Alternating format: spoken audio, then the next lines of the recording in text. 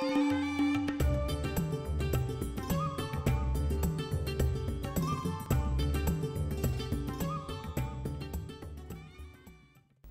students, in the previous lecture we have discussed first law of motion, second law of motion, inertia and its different types.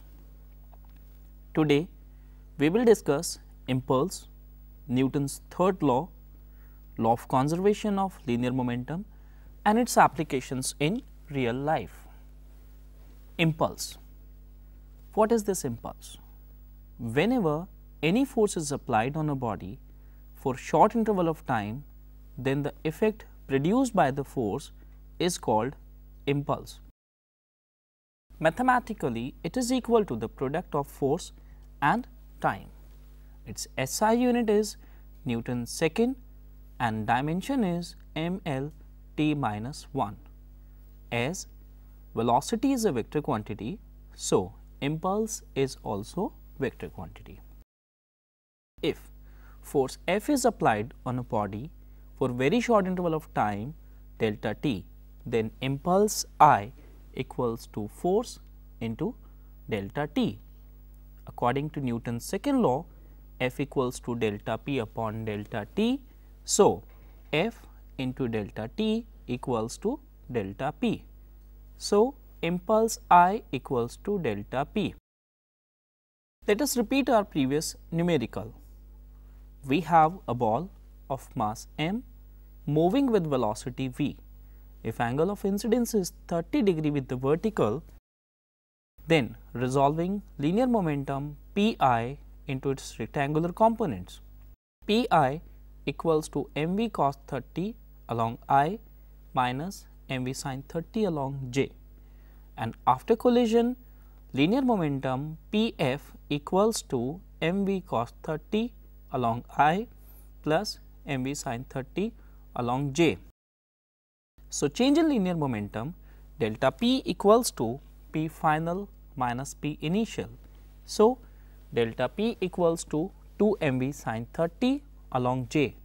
Substituting the value of sin 30, we get delta p equals to m into v. Now, if contact time is delta t, then force equals to delta p into delta t. So, F equals to m v into t.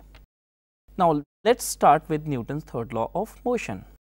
In the previous topic, we have learned about an external force. What is this external force? Obviously, any other body can apply external force on a given body. Newton said force always act in pair and in opposite direction. If we have two bodies, say A and B, A exerting force on B, B exerting force on A.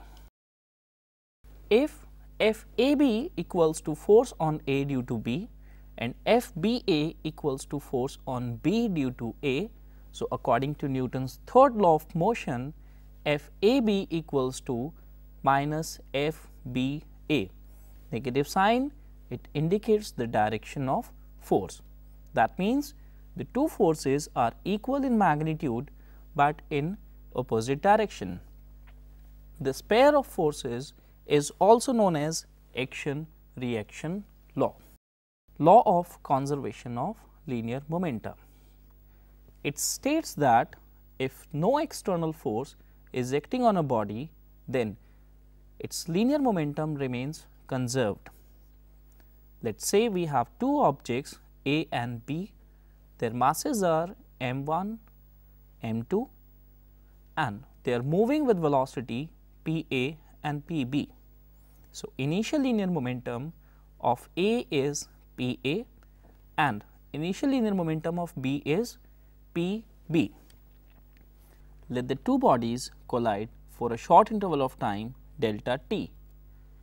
If Fab equals to force on A due to B, Fba equals to force on B due to A. According to Newton's third law, Fab equals to minus Fba. If we multiply both the sides by the time interval delta t, then we get FAB into delta t equals to minus FBA into delta t. According to Newton's second law, FAB into delta t is equals to change in linear momentum. So, FAB into delta t is equals to delta PA and FBA into delta t equals to delta FB. Substituting these values, we get delta PA equals to delta PP. P dash A minus PA equals to minus P dash B minus PB.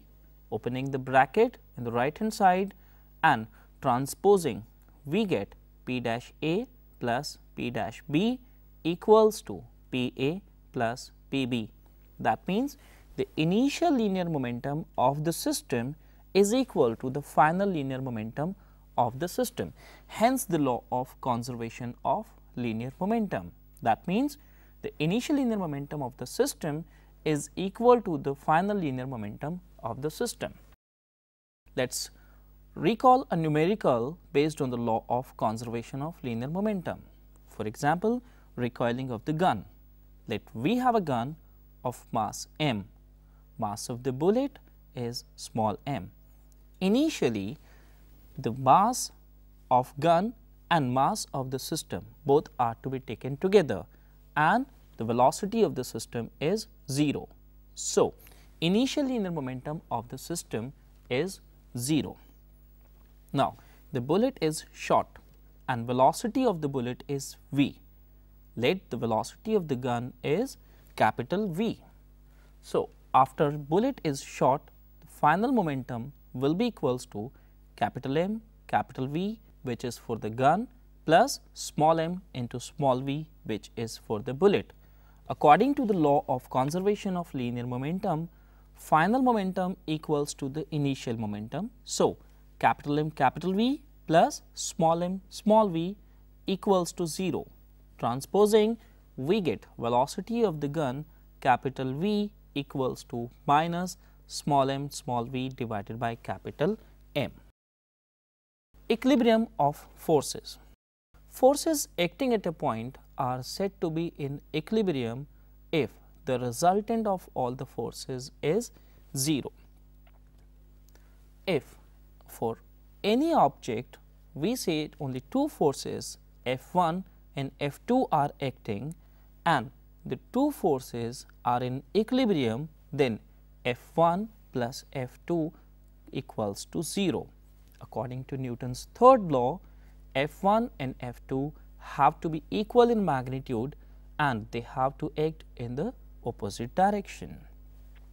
Now, if we say three forces F1, F2 and F3 are acting on a body at different angles in such a way that their resultant is 0, then vector F1 plus F2 plus F3 equals to 0. That is possible using the laws of vector addition. The resultant of any two forces should be equal in magnitude, but in the opposite direction to the third force. Let us discuss another situation based on the same topic. If we need to calculate apparent weight of a man in an elevator, then let a man of mass m is standing in an elevator. Initially, if the elevator is at rest or moving with uniform velocity, then weight W equals to mg. According to Newton's third law, normal reaction offered by the elevator is also mg. Now, if we say elevator starts moving upward with an acceleration a, then the apparent weight offered by the elevator W dash is equal to mg plus ma. So, the person experience more weight. If we consider another situation in which elevator starts moving down with an acceleration a, then the apparent weight W dash will be equals to mg minus ma. In this situation, the person feels reduced weight. If a body is falling freely, then apparent weight equals to 0, and we say that the body feels weightlessness. There is a misconception about this term weightlessness. Normally people say that weightlessness means the body experiences no weight. It means either the body is not having mass or it does not experience acceleration due to gravity. But both the situations are not possible.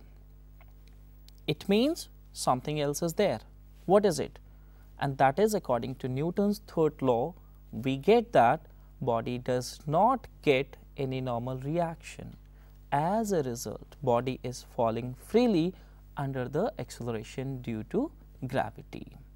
In this chapter, we have learnt about Newton's third law, impulse, its real life based applications, and in the next lecture, we will discuss about friction, circular motion, advantages of friction and requirement of circular motion and banking of roads. That's all for today. Thank you.